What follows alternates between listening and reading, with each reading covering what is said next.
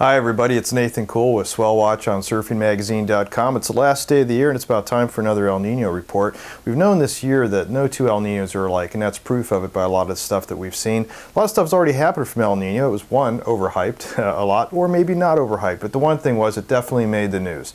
Got a lot of different monikers this year, including mythical creatures, but it's a real serious event, and so I wanted to get you recapped on what has happened, what's about to happen, what's happening actually in the short term, but some surprising twists, and not to sound like clickbait, but there are some surprising twists on what's actually happening.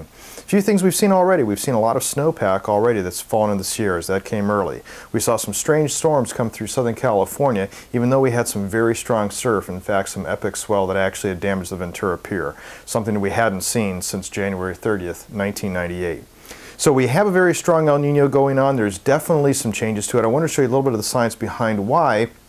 It's not just the surface temperatures that matter, but it's also the depth of what we're talking about. And there's very different temperature readings that are coming across this year compared to other years, despite what you might have actually seen in the news, because they didn't actually tell the full story. That's where I want to come in. I want to show you exactly what's going on, what's happening. Let's take a look at what's going on right now. So the first thing I wanted to cover was the fact that El Nino has peaked. And we can see that. We're going into January 2016, but even prior to that, the temperatures started declining.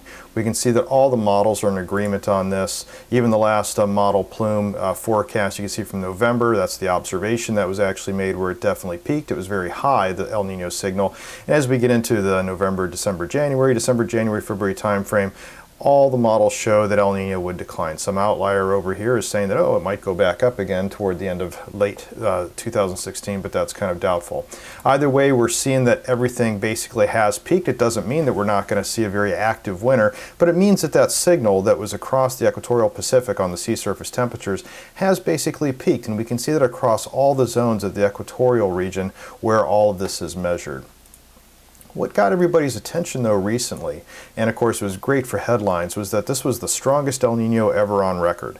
That's if you take into consideration one reading that comes off of the El Nino, the ENSO 3.4 region. You can take a look at my last video, the Update 6, which showed what that region is and what that actually means. We can see though here the red 2015, it did become very strong, extremely strong signal, and we paralleled very closely to the 1997 event. Right now where we are though, things are pretty well leveled off. So with that in mind, when we take a look at the 3-month mean, well, what does that actually mean? When we take a look at 3 months combined together and we take an average, we can see that 97 in red here was very high, 1982 also was, and 2015 falls in line with those. Now bear in mind we don't have the 3-month mean yet for what just happened out of that recent peak. So we don't have that yet to actually put into it, but since it was temporary and we take 3-month mean into consideration, it's probably not going to really elevate that signal that much more. It will be higher, but remember this is climate, it's not weather, it's affecting things for a longer term. That means it has a longer term to actually grow and have some type of an effect on us. It's climate, definitely not weather. Another thing that's happened recently, the PDO signal has dropped off. So the same thing happened in 1997, you can see here in red, 2015 in yellow. And that's not uncommon to actually happen. PDO, as you might recall from prior videos I've put together, is that it is kind of El Nino's bigger brother. So seeing the El Nino kind of start to wane, we're seeing the PDO wane. It's not that much different than what happened about this time in 1997, but there is something that's very, very different. So one of the things that have been read recently, and when we take a look at all these readings, we start seeing the sea surface temperatures. That's what everybody's referring to, and especially that peak that we saw recently in the ENSO 3.4 region. But it's also the depth of the heat that matters. And so this is a nice diagram that NASA put together, and it shows what 1997 looked like across the equator. We can see that the temperatures were very warm at a very low depth. And of course that's what's happening right now. But it's a matter of, if you were to take an average of going down from the surface to about 300 meters, what is that average temperature? So when we take a look at comparing that, NASA hasn't put together a recent image to give a visual comparison so far from this year. Maybe they would, be nice. But I put together a chart, and it shows then the 3 strong El Nino years, what we have right now, 1987, 1982. So take a look at 1997, and we can see that 1997, when you average the what's known as the upper ocean heat content anomaly at the 300-meter depth, it was very high. It was very strong. It was a very deep El Nino. Not just the sea surface temperatures, but the depth was very warm. So was 1982, shown here in blue. When we get out of 2015, it was warm, but it wasn't warm like the others. So when we talk about this being the strongest El Nino ever, yes, it did have sea surface temperatures that were very high, but some of its staying power, some of its depth just wasn't there. So where are we right now? Well, visually, if we take a look at it, we can still see very much an El Nino going on. We've got this long red tongue coming off of the equatorial Pacific, off of Ecuador, Peru region. So we've got a very strong El Nino going on. You can see this was from December 28th, 2015. But there's also still this Northeast Pacific warm anomaly, what people were calling the blob earlier in the year. And that's a lot different than what we had in 1997. So this is a model from 1997. It was December 27th, actually.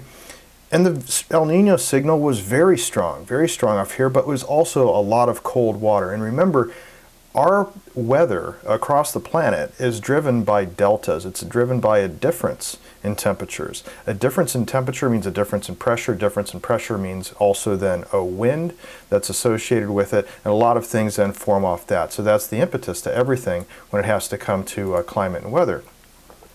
So when we take a look at the big comparison between 1997 and 1998 at the top, and we take a look then at 2014 to 2015 on the ocean temperature index shown here, we see large differences, big differences. So up here at the top on 97, 98, very strong El Nino signal that was right off of the coast of Peru, Ecuador. Very cold water, still up here to the north. Look at 2014, 2015. I mean, this looks like a monster system. You've got so much warm water, but the thing is, there wasn't a great difference between what we really had going across the equatorial Pacific and what was in the Northeast Pacific.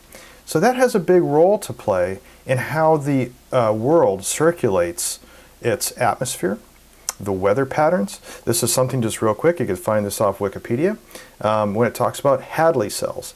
And Hadley cells, the upper atmospheric cells that are circulating things from certain latitudes down to other latitudes, basically from the basic concept of it. And also something known as Rossby waves going the other direction, which actually then can have an effect on the jet stream. In short, when you combine the two together, and not to get into those two in in much detail, is to really concentrate more on this, excuse me, something known as the atmospheric bridge, or Rossby transport, it's also known as.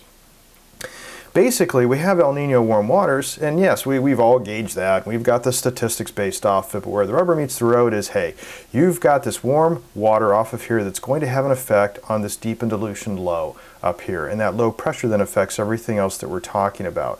If you've got a difference in temperature, though, across hemispheres or across large portions of the planet anywhere, then of course that atmospheric bridge is going to be different. So let's take a look, though, at what's happening right now and how that's being affected. This is great news, taking a look at a model like this. This is from NOAA. This is a precipitation model, and in the little red L's here, those are low pressure. You can see that now, unlike so many years prior that caused our drought in Southern California, and most of the California actually in the West, is that we now have low pressure here. We don't have high pressure that was dominating that. So low pressure, spinning counterclockwise, this is great news. That means that storms can come in to drive from the Western Pacific across and eventually reach California. So that has an effect on the jet stream.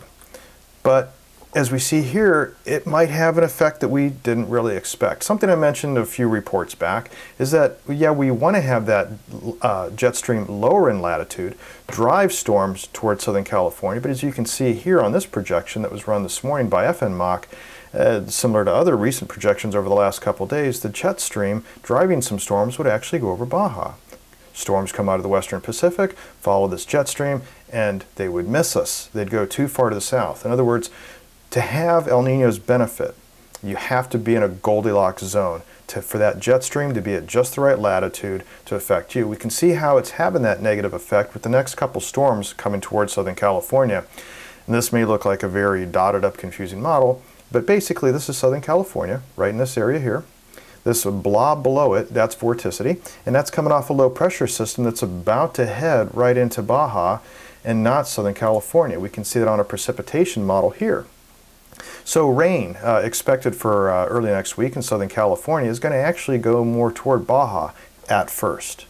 And that's from that jet stream dropping it down. You can see a much stronger system coming in behind it, and that stronger system has a larger rain band. This green here, this is precipitation. So we can see a lot of precipitation still headed to the west coast, and because the weather front on this, and it's such a large system, we're going to get some rain out of it by the middle of next week. It's also a very large system pumping up a lot of winds. And along those winds, we create waves, and those waves, we've got some very impressive swell on the forecast. So when we take a look at surf heading towards Southern California, the way that El Nino is forming right now, yes, that jet stream is driving storms farther south. So before they drive south, they're actually building up a lot of swell along the way. So these are sea heights here, and great FNMOC model for gauging the heights of waves and then judging the timing for swell and whatnot. We can see here, this red blob here, that's about 25-foot seas. Southern California's here. This thing's just almost right on shore. It's very, very close to us. The same thing's going to happen with the next few storms that we've got lined up over here, heading toward the west coast. Once again, coming across the jet stream, being guided toward our area. So a lot of surf headed our way. We've got the jet stream lined up where we'd like it to have it for swell. This is ideal to go ahead and send a lot of swell our way, but the problem is to get precipitation out of it, we need to have those storms ride at a little bit of a higher latitude. And of course, having such a strong El Nino signal, could it mean then that for the rest of the season we have more of a pattern like this than having the latitude, just the jet stream at just a slightly higher latitude, which would then benefit more rain for our area. So that's what we're up against right now. Well, that's about all that I've got right now. So that's kind of where El Nino is. We see a lot of stuff happening. We know that a lot of stuff is still about to happen, and some very bizarre changes that have happened this year. The jet stream being at that southerly latitude, it means we might not get as much snow up in the Sierras. We did get some snow up in the Sierras in the beginning of December, and that was great. But now if that jet stream goes too far to the south and leaves our Goldilocks zone, that's bad news for getting more snowpack, which isn't just for the skiers. It also means that we'd get out of the drought as well. We need a lot of snowpack, not just rain. It also means, though, that we'd see a lot of heavy swell that would come our way. The swells coming across, they'd be unabated, coming across the latitudes of the northern Pacific. So we could see some very, very heavy surf. The rain out of it for Southern California, that then becomes questionable too, because some of it could go over Baja, not so much over Southern California. We've got to stay in that Goldilocks zone and see what happens. There's a lot still that needs to be tracked over the coming weeks, over the coming months, but this is what it's looking like right now. Heavy surf, definitely for the coming weeks and probably in through the remainder of January and definitely well into February. Not just statistically speaking, but also what we're seeing through observations. The amount of rain for Southern California now comes into question. It could be actually higher over Mexico than what it is over Southern California. Snowpack could also start to diminish by the looks of things right now. Still a lot to keep an eye on. I'm going to keep you posted as best I can. If you want to keep up to date on videos like this, you can subscribe to my YouTube channel. It's free, won't cost you anything, and as soon as new videos like this are posted, you'll be notified. You can also follow me on my forecasts on Surfing Magazine. They're at forecasts.surfingmagazine.com. I concentrate on Southern California. Also, if you want to follow me on Facebook, every once in a while I have an update there as well. Sometimes it's just hard to get all these other things posted, so sometimes a quick Facebook post could keep you up to date on what's happening. You can follow me at facebook.com/NathanToddCool. Well, that's all I've got for now. Thanks for watching, and until next time, take care, be safe, and smile in the lineup.